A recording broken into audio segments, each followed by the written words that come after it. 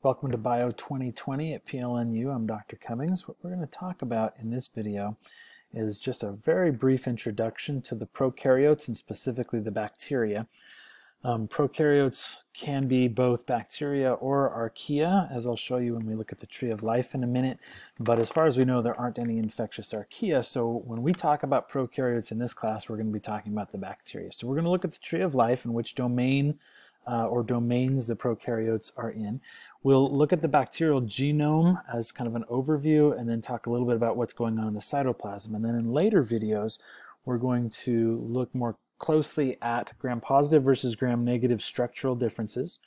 We'll look at flagella and fimbriae and pili, and then we're going to look at endospores and some inclusion bodies as well to get a nice three-dimensional perspective on what the bacteria are really all about. This is a very, very important part of the class. So if you want to be a microbiologist in any way or form, whether it's because you're a practicing nurse or you're working with athletes or you're going on to PA school, whatever it is you're going to do, having a good mental concept of the architecture of bacteria is very important. So I hope you'll put some hard work into this and make sure that your mental model is nice and clear and accurate. Okay, the tree of life shows the bacteria, the archaea, and the eukarya, the three main domains of life. And we don't get below that domain level. Maybe you learned kingdom, phylum, class, order, family, genus, species. That works great for animals, this one branch. For the rest of it, for the rest of living things, we start with domains. We've got the bacterial domain where all the bacteria are found. We have the archaea domain where another set of prokaryotes are found, right? Both of these are prokaryotic. The term prokaryote is not a taxonomic term, it's a structural term. And it says that they do not have significant compartmentalization. They don't have a nucleus. They tend to live single-celled.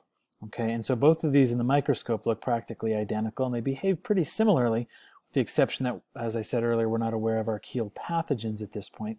And then the third domain is the eukarya, where the various eukaryotes are. So puppies and people, mushrooms and molds, all the plants that we see on planet Earth, and then a wide range of really strange oddball eukaryotes, including the protozoa like Giardia, the slime molds, etc.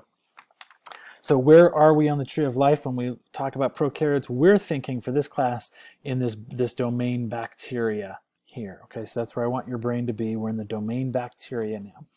Now the prokaryotic cell is really quite simple compared to the eukaryotic cell, right? If you watched the previous videos and you looked at a eukaryotic cell and how it's structured, a prokaryotic cell tends to be a lot smaller. So whereas eukaryotic cells on average are probably between 10 and 100 micrometers, prokaryotic cells, that's eukaryotes, then prokaryotes are usually on the order of 1 to 5 micrometers. There are always exceptions, but they're relatively small. So single-celled, small, and what you see in this diagram is that there are no significant compartments. You're not going to find a nucleus.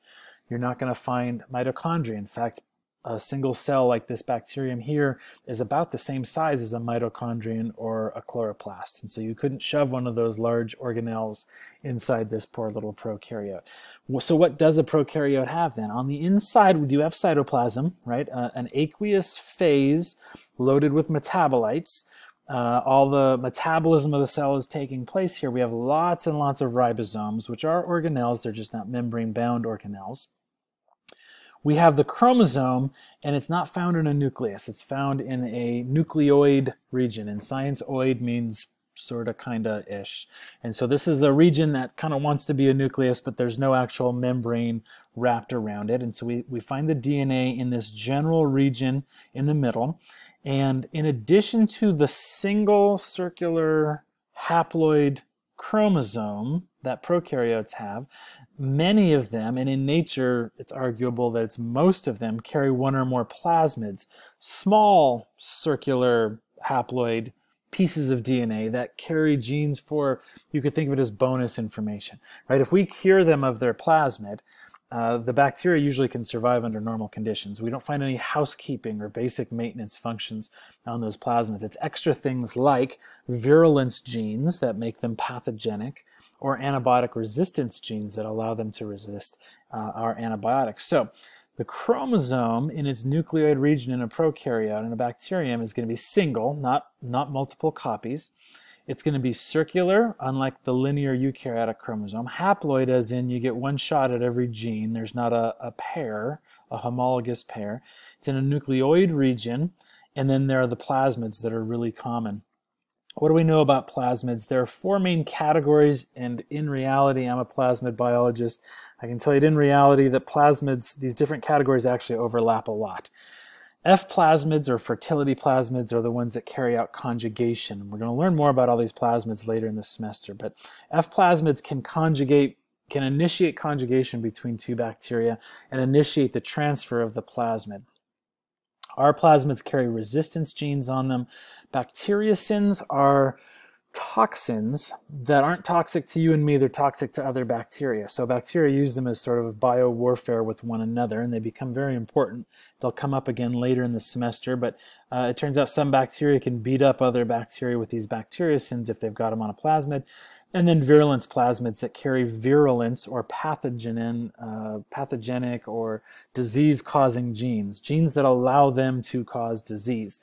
We're going to come back to all these concepts later in the semester, but it's important for you to understand that there are a lot of different types of plasmids out there, and you can have a conjugative F plasmid that also carries some resistance genes and a bacteriocin. In my work, we've found conjugated F plasmids that have resistance genes, bacteriocins, and virulence factors all on the same plasmid. And so there's a lot of overlap amongst these four categories, but this is still a conceptual way that we think about the functions of plasmids. Now, if you remember from a few episodes back when we talked about the eukaryotic genome, we talked about its size in base pairs. E. coli, for example, on the prokaryotic side, has about 4.5 million base pairs. Compare that to the human genome, which is about 1,000 times more base pairs. E. coli's got about 4,000 genes. Humans have about 23,000 genes, ballpark. E. coli has one chromosome. You and I have 46 chromosomes, or 23 homologous pairs of chromosomes. So we're talking about a much more whittled down genome, right? It only takes 4,000 genes to be E. coli, whereas it takes 23,000 genes to be you and me, and in some plant genomes are even bigger than that. So we're talking about much smaller, more streamlined genomes. They're small, they're circular, and there is no nucleus, and then they have the bonus DNA in the form of the various plasmids. In some follow-up videos, we're going to talk about some of these external structures that you see. Things like capsules, cell walls and plasma membranes, pili, these short hair-like structures, flagella, and then a couple others that you'll see in the upcoming video. So some take-home points from today, and you want to compare this video to the similar video that I did, I think it was episode, I want to say 6, where we talked about an overview of a eukaryotic cell. You want to compare these two. So prokaryotes are in the domains bacteria and archaea, but we're just going to focus on the bacteria because that's where the infectious diseases happen. No known pathogens in the archaea. Bacterial genomes are simpler and smaller than eukaryotic genomes. They include a chromosome and multiple plasmids. And here's really the key structural architectural difference between prokaryotes and eukaryotes. Bacteria do not have internal compartments in the form of membrane-bound organelles. Eukaryotes, on the other hand, do, and there's a benefit to having them, and it comes at a cost. Bacteria do not have them, and it comes at a cost for not having them, but it also there are benefits to them that we can talk about in a later video.